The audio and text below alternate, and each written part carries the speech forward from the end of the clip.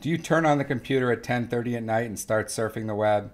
Maybe you decide to jump into a massive spring cleaning project right before going to sleep. Or perhaps you're like me, a night owl who's just getting started when the sun goes down. Getting to bed on time is a chronic challenge for adults with ADD. The consequences of this habit can be devastating, which is why proper sleep hygiene is one of the first lessons of the 30-day adult ADD program. The science is clear. Sleep debt or sleep deficit impairs cognition, executive functioning, attention, and working memory. In fact, the results of sleep deprivation mirrors the symptoms of adult ADD, which may cause you to wonder if you have adult ADD or chronic sleep deprivation. The answer is often both. The impulsivity and procrastination of adult ADD often causes adults to stay up later, leading to reduced sleep. This sleep debt makes the existing symptoms of adult ADD much worse. It's a chicken and egg story, but in this case, the chicken is exhausted, living on caffeine and only 5 hours of sleep. While all adults should be aware of the effects of sleep deprivation, this is particularly true for those with ADD. As stated, poor sleep exacerbates the already impairing symptoms of adult ADD. Many adults with ADD get into the habit of staying up too late, surfing the web, checking emails or Facebook without considering the consequences for tomorrow. If you're like me, there's always one more episode of your current Netflix binge to watch before going to bed.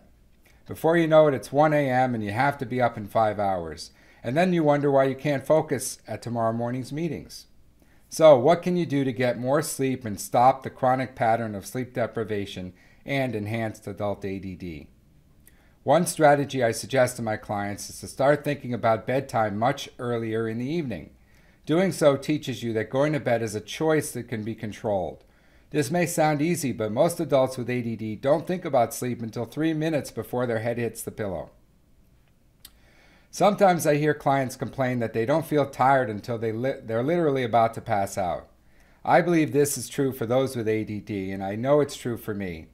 If you're checking Facebook every 10 minutes before bed, your brain will not get the signal that you're tired. Too much other information is coming in and being processed for that message to get across. To counteract the effects of information overload, you need to train yourself to start looking at the clock and begin winding down at a certain time, regardless of how awake you feel. Winding down is the total time it takes to get ready for bed, including shutting off screens, getting undressed, washing your face, brushing your teeth, etc. Once you figure out the time you'll need, add 30 minutes to that number. Why so much time? Those with ADD procrastinate and get derailed from the things they have to do, which in this case is going to bed. Generally, I recommend 1 hour to wind down. For instance, if you want to be in bed by 11:30, you need to begin the wind down 1 full hour earlier. The best way to develop this habit is to set an alarm at 10:30 p.m. that signals the wind down time has begun. There is another advantage to ditching the screens at an earlier hour. Research shows that close proximity to a bright computer or smartphone screen activates the pineal gland, which controls the amount of melatonin in your body. Melatonin influences biological rhythms, including sleep. Staring at a computer or a cell phone for hours before bed fools the brain into thinking that the sun is shining brightly and it's time to wake up and start the day. The problem is that in the real world, it's bedtime. Based on these simple concepts, I tell my clients that if they can limit distractions after 10:30 p.m., particularly smartphone and computer usage, they're halfway to making significant improvements. It's not easy and it could take some practice, but formulating new habits always takes time. To create the habit of winding down 1 hour before bedtime, get an old-fashioned wall calendar. Cross off each night you were able to start the wind down process at 10:30 and get into bed by 11:30. See how many days in a row you can manage. Make it fun and try to extend your streak one more night than you were able to before. Within a few weeks of this game, a new habit will be formed. To review, here are the 5-step formula for adults with ADD.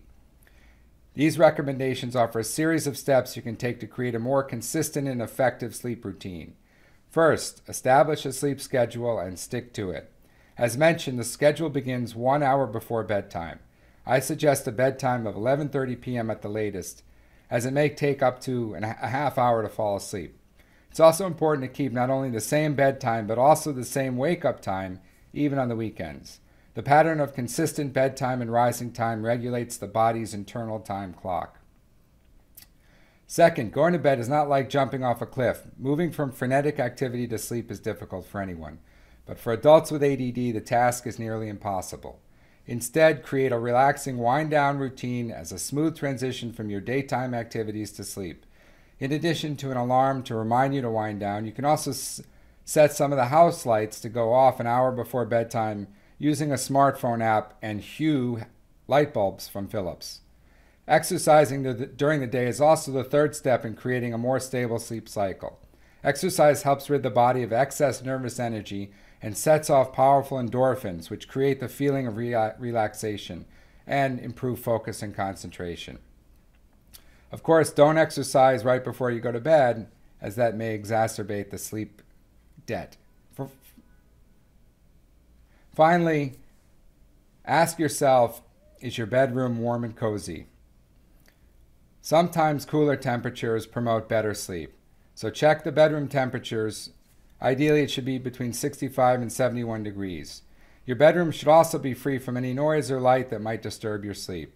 This includes snoring from your partner, and you may have to temporarily institute different accommodations for that. But adding blackout curtains, eye shades, earplugs, and even white noise machines can help transform your bedroom from a distracting space into one that does what it is designed to do, produce sleep. The fifth and final step is to ensure that your mattress and pillows are comfortable and supportive.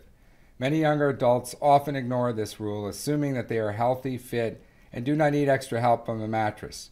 However, regardless of your age, you should take advantage of the many new, comfortable bedding products that are available.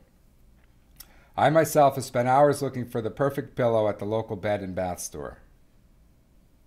If these steps do not immediately solve your sleeping difficulties, do not give up. Many people with adult ADD have built up a lifetime of bad sleeping habits, and it can take several weeks or even months before the body becomes attuned to a different routine.